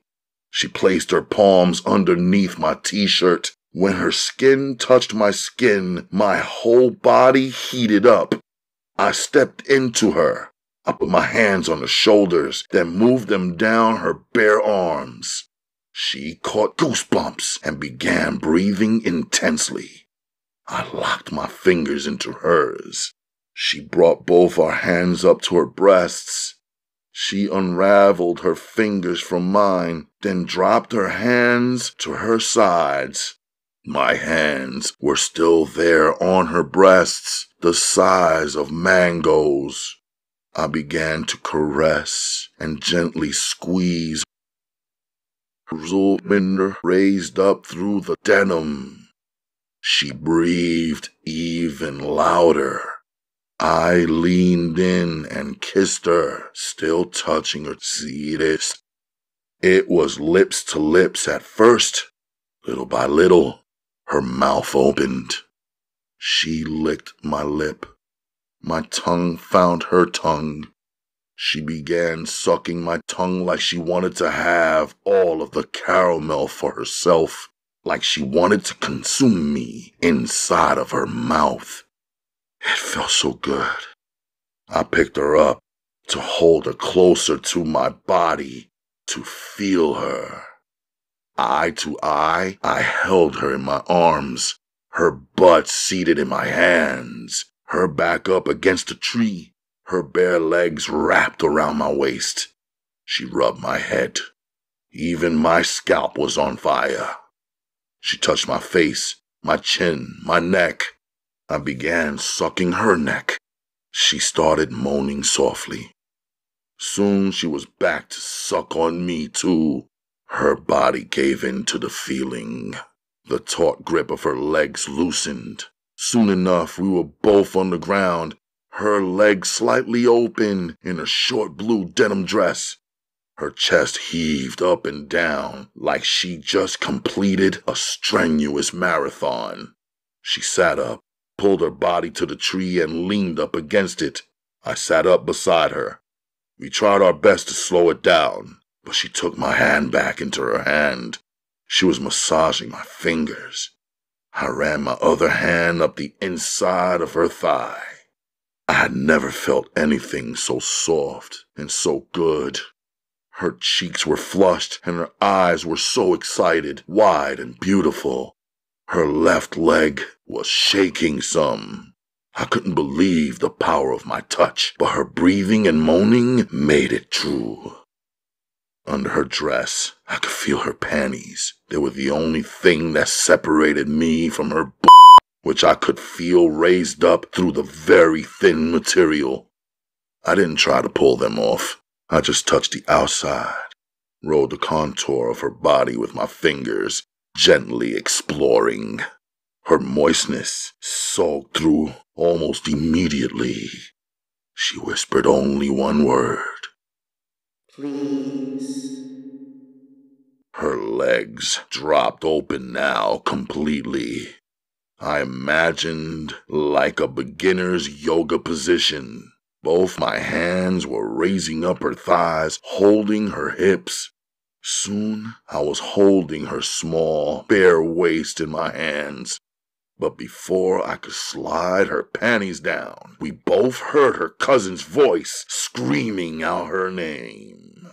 Her cousin's voice interrupted something so sweet and powerful and yanked me out of the momentum of something so new and so incredible. Reluctantly, I stood up and held out my hand so that she could grab onto me and hurry and get up too. Akemi tried to pull me closer onto her. She didn't want me to stop. I definitely didn't want to stop either, but her cousin's voice was drawing closer. Her cousin shouted out some words in Japanese. Akemi answered back in Japanese. She turned around and said, "Go." I knew she meant come. I jogged behind her the 7 minutes back to her house. In the cool corridor of the house, her cousin was looking both of us over. The light was dim, but even I noticed the purple passion mark I left on Akemi's neck. I wanted everybody else and everything else to disappear for a while. Then I would pursue my passions and put my marks all over Akemi's body. Instead, I took a deep breath and looked away from my attraction. Her and Akemi kept talking back and forth. The telephone rang. Her cousin looked at her and without words, her eyes instructed Akemi to answer the phone. Akemi picked up the telephone. Her voice switched into respect mode. I could tell she was speaking to an elder. Her cousin was standing by me. "It's our uncle calling," she said. "This is his second call," she added. "Is something wrong?" I asked, completely out of guilt. A leaf from the woods fell off Akemi's dress and came zigzagging down onto the marble floor. "No, it's just that our uncle is responsible for Akemi. He is both of our father's youngest brother." Looking very disappointed, Akemi hung up the phone and began speaking to her cousin. Her cousin interpreted for me. "Our uncle says that Akemi cannot have a guest in our house if neither my mother or father are home," the cousin announced. "I tried to explain to my uncle that Mom was supposed to be here and that she should return soon enough. But our uncle said that this is no good because when he called the first time, Hiro cannot even find you and Akemi." "It's no problem. I'll get ready to leave," I said. "Ask Akemi for my jacket," I told her cousin. She translated. "Akemi says come and get it," her cousin informed me. As Akemi walked down the corridor, then up 3 indoor stairs, turning into a bedroom, I followed her easily. But her cousin also followed me. In the bedroom, she picked my jacket up from the bed and handed it to me. The look in her eyes was too powerful, but I could also feel her cousin's eyes burning a hole in my back to hurry up and leave. I took the jacket and turned to go. Akemi spoke to her cousin. Her cousin said to me, "Akemi says she's coming with you." Looking at her cousin instead of her, I answered, "Tell Akemi I said to stay here.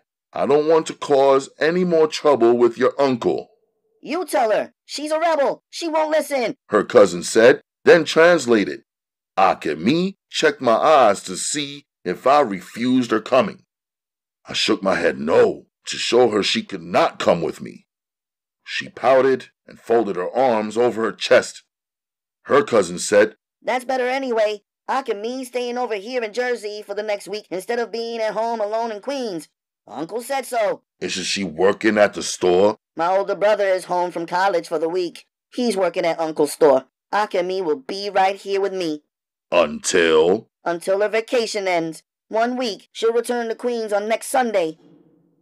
Akemi was leaning against the wall, looking mad and even more pretty. Before I put my sneakers back on, I asked about Hiro and Kano. "They're in the basement," her cousin said. She led me to the basement door. "Hiro, Kano, I'm about to bounce." "Good meeting you two," I said. "Later, man," they both said. Then Rob and Dave yelled up, "Later, dude." "They would have come upstairs to say bye, but they're playing video games. You know how it is," her cousin said. I walked to their front door, pulled my sneakers off the rack, put them on. "Jamata Hakemi," I said. It meant, "I'll see you next time." It was a long walk to the nearest bus stop. I kept my pace swift. Didn't want to inspire any policemen, although I had not seen any so far. The sun was warm and bright. There was nothing but peace and solitude. The trees swayed and the birds were busy. I could see why they called this the Garden State. After a trek, there were several buses headed right over the George Washington Bridge. It was the quickest way for me to get back into the city. I decided to save the ferry boat rides for me and her. I jumped on the bus instead. Seated in the back window seat, I pressed my head against the glass. As the bus pulled off, I could see Akamise pedaling fast on the boy bike she must have borrowed from her boy cousins. She was wearing a sweater, a t-shirt, and capris and kicks now. Her hair was in a wild, long ponytail. She was covered with a light sheen of perspiration and looking all around for me. Allah is good, I thought. Akamise could not see me, and it was too late for me to get off the moving bus. I knew if I were to encounter her again today, there would be no stopping the momentum of our feelings. The scent of her was still on my fingers. I had no desire to remove it.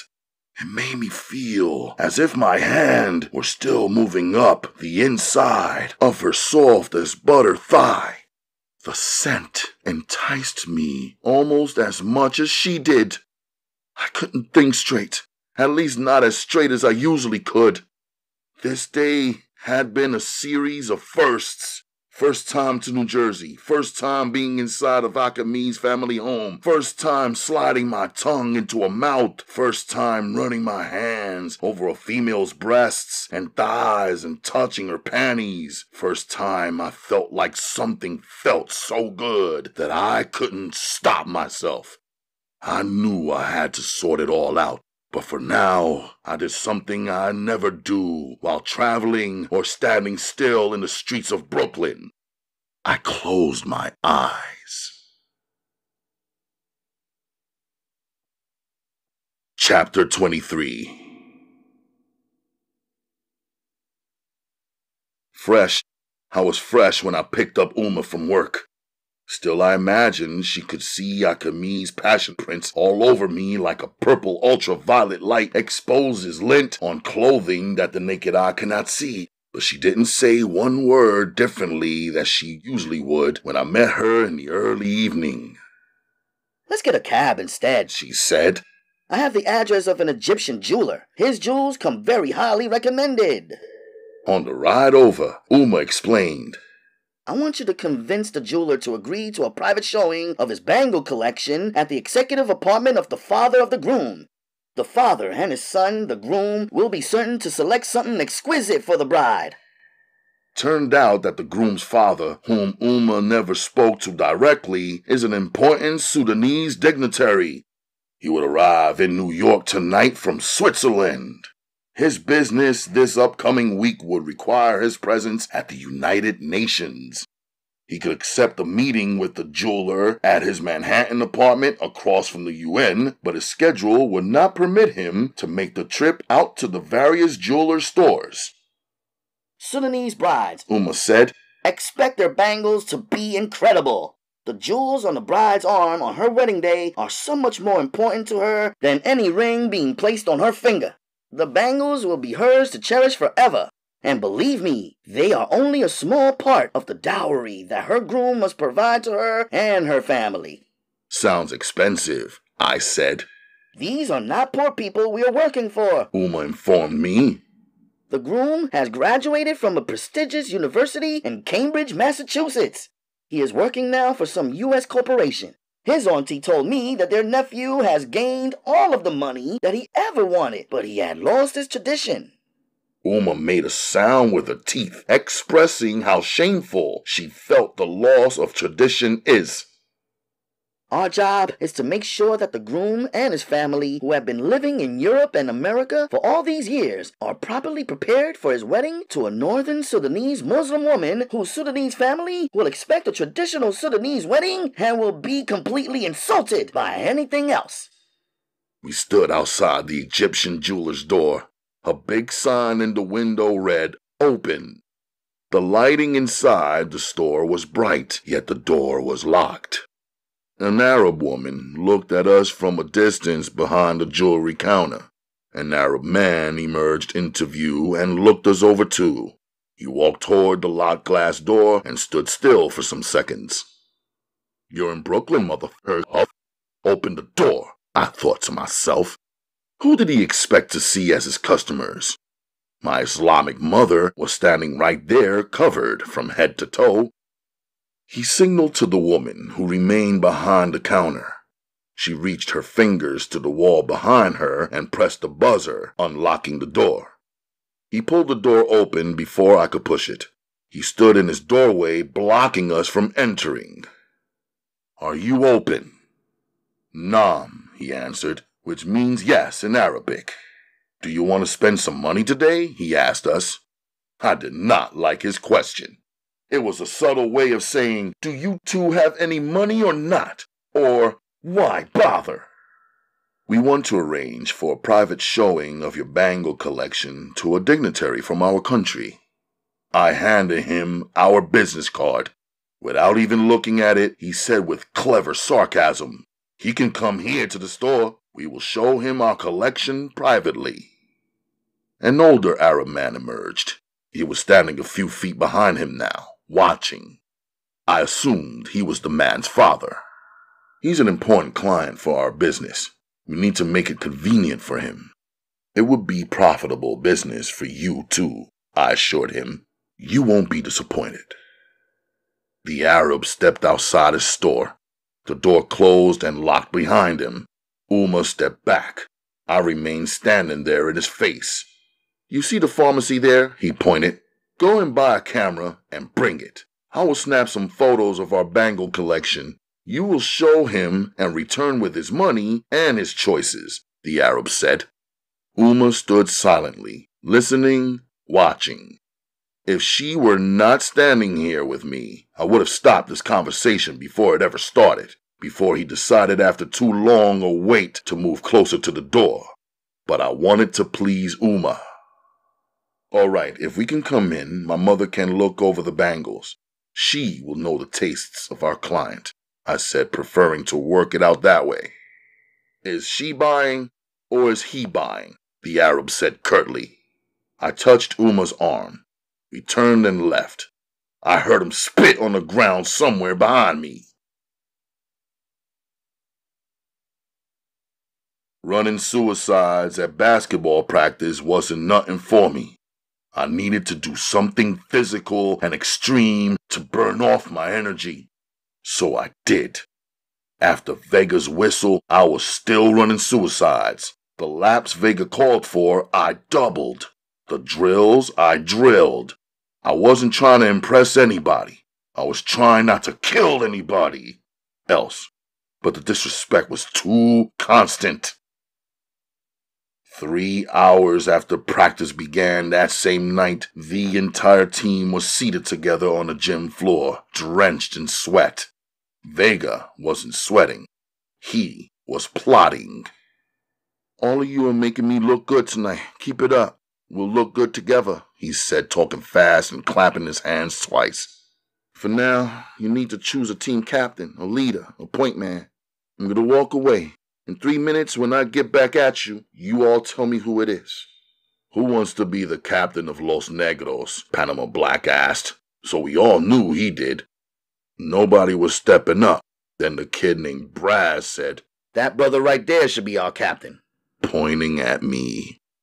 "Nah, I'm just a shooter. Let Panama Black be the captain. He hustles hard. I'm not a leader. If I'm in the clear, feed me. I'll sink it in the hoop, alright?" They all nodded their approval or said yeah. Panama Black smiled, revealing his framed gold teeth. "You know it," he said, accepting the new position. On the way out, Panama threw his arm around my shoulder and kept it there too long for me. "You a cool motherfucker," he said with a straight face. "Where you from?" he asked. "Brooklyn. Same as you," I answered. He laughed once and said, I hear that." He knew we were both from different countries. I was just being polite enough not to tell him to mind his f***ing business. Panama thought I was doing him a favor stepping out of his way so he could shine. I looked at it the other way around. The way I saw it, Vega was about to dump a heap of responsibilities on his head as team captain. Panama will have to be accountable for every player on the team, their whereabouts, and getting them to act right and show up on time. When the next player fell short, he would take the weight. I didn't have the time. For me, the league was strictly business. I was glad to give him that position and move out of the light where I preferred to be. Our team stepped out of the gym and into the red and blue lights of the Popo, pulled up and parked on the curb in front of the gym. They was eyeing us with a hatred that didn't mean shit, cause it was an everyday thing. That's right. That's right.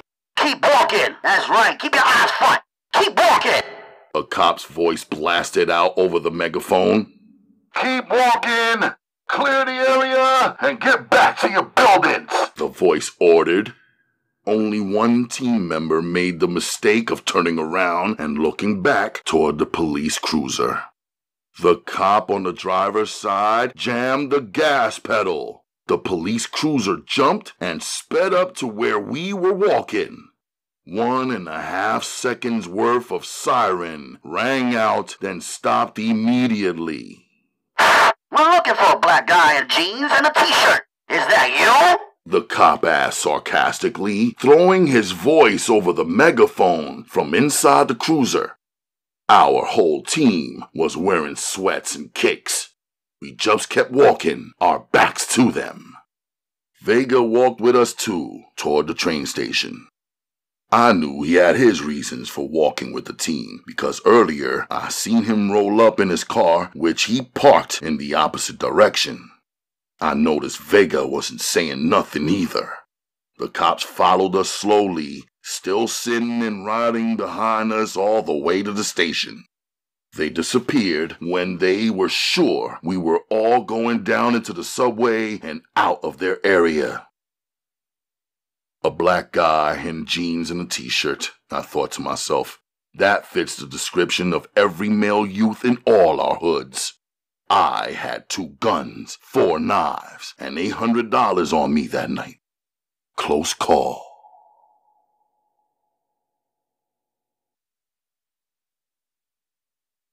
As if you don't already know, we gotta take a pause for a cause because I'm gonna need you folks to tune in to the next edition of Ralph Reads, where we will continue this Sister Souljah miniseries. I would like, or rather love, to thank you queens and kings, fellow royalty, for stopping by. You may connect with me via Facebook. While you still can, send a friend request to Ralph Anthony Garcia and on Twitter and Instagram at RGMC2407. Send an email to rgmc2407@gmail.com, where if you like to leave a small donation, please use the Zelle app or paypal.me/RGMC2407 or Cash App. My cash tag is RGMC2407. You may also connect with me on my other channel at RGMC2407 and right here on TURN. Tell a friend to tune in to the United Ronin Networks. We are Ronin. Fellow royalty, pick up a good book, read a good story, and set your good self free. I appreciate you, and I love you like cooked food. I will see you folks on the continuation of this Sister Souljah miniseries on Ralph Reads. Learn a thing or two and see what knowledge brings to you.